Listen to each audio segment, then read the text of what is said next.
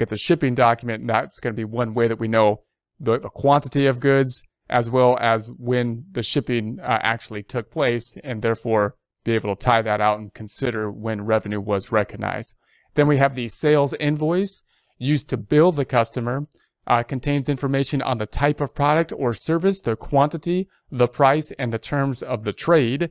So obviously the sales invoice is our invoice. So we usually call it an invoice from our side.